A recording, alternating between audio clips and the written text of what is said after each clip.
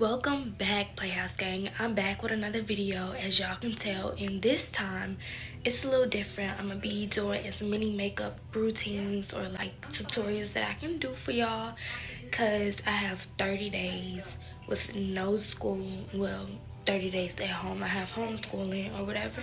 So we're basically gonna do something like 30 days of quarantine, because I mean, I'm here for 30 days. Might as well drop some bangers on YouTube. And the bangers are going to be makeup tutorials. Some are going to be some different, So this is today's look. Without anything further ado, let's get right into the video, y'all. So y'all, welcome back. I'm going to start off by doing my brows off camera, and then I'm going to take my Makeup Revolution eyelid primer and set my eyes for this bomb shadow that we're about to put on there. Next, I'm going to take my Juvia's Place Warrior 3 palette. I'm pretty sure that's the exact name of it. And then I'm going to start off by going in with the purple shade in the crease area to just have that dark effect. And then I'm going to go in with the pink on top. And I'm going to do a lot of back and forth between the two for the lines of demarcations and to really make those two shadows pop on top of each other. I really apologize as well for the angle that I have the camera in. It's really bad, I know, but please bear with me. You can see one eye, and I do the exact same thing on the other eye, so just trust me on this.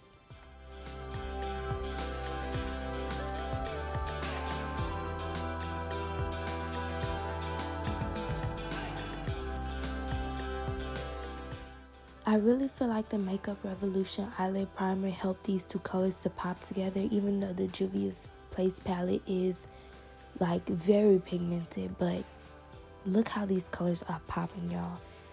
Those three together, like the products, well, the two colors and then the primer with it, I really feel like it helped. And now I'm going in with the same primer to cut my crease, do a little half crease cut effect. I'm not sure what that's called, but as you can see, I'm just cutting the middle and not the whole eyelid. And now I am going in with that shimmery blue shade on top of the cut crease from the same palette that I've been using. Now I'm going in with my Tarte eyeliner, and I'm gonna put my lashes on and do the eyeliner. Then I'm going in with my Fenty Beauty foundation in the shade 410. And I'm going to put that all over my face. Y'all know how to do foundation.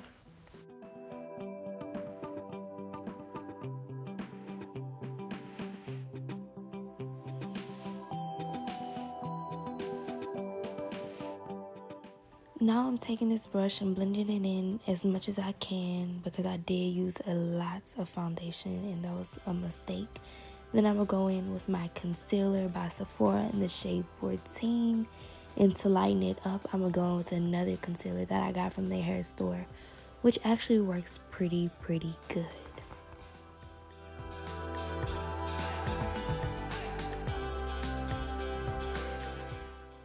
Now here's the part where I'm going in with the HD concealer to lighten up my original concealer that I put on from Sephora, which I said was a shade 14. So that's basically all I'm doing in this clip.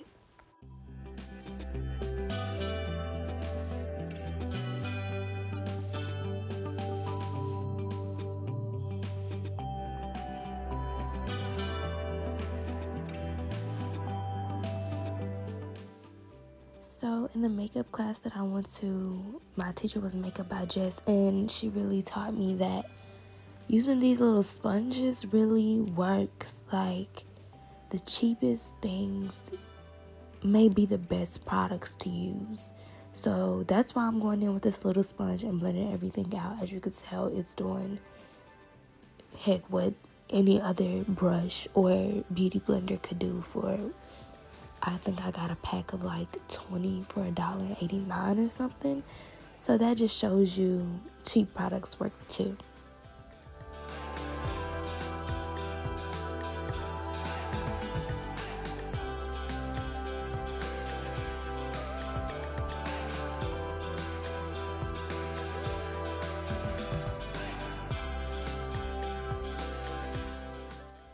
Now I'm going in with my contour brush by Real Techniques and just buffing or blending or whatever you want to call it out that cream contour, the dark one. I really like cream contours, especially when it comes to defining and sculpting the face.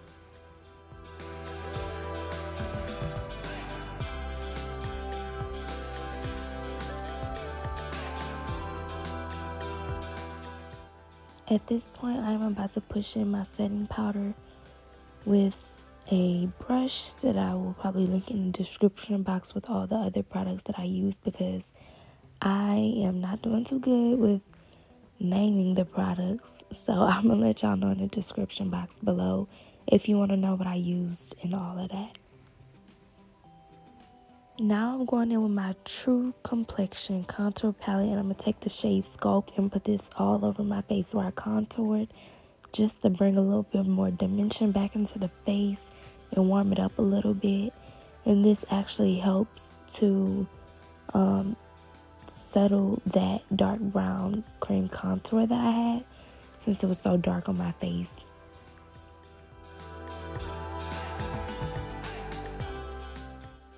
Now I'm just taking a brush and basically dusting the rest and the excess powder off that I was using.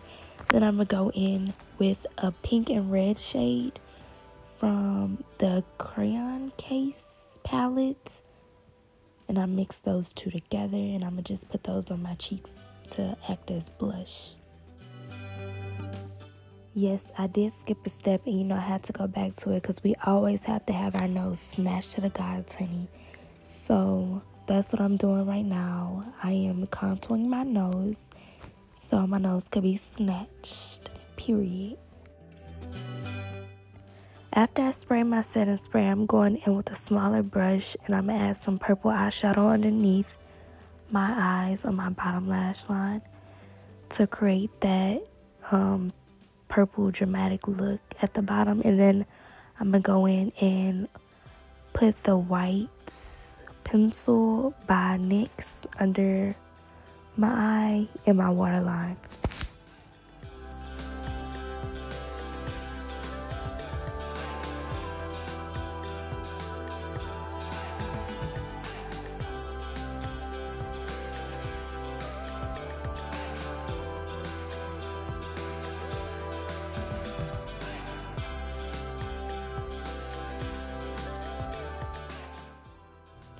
This step is very self-explanatory. I am basically just putting mascara on my bottom and top lashes to make my bottom lashes pop, especially with that white waterline, and to seam my real lashes with the falsies.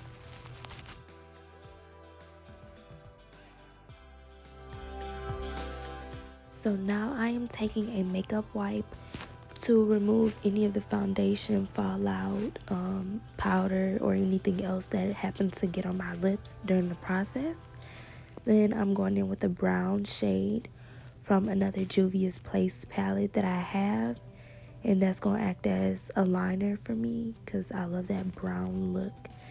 And then I ended up putting too much of the gloss that I had, and it became like an ugly color, so I wiped it off, and then I tried it again, and it looked better the second time, as y'all can tell.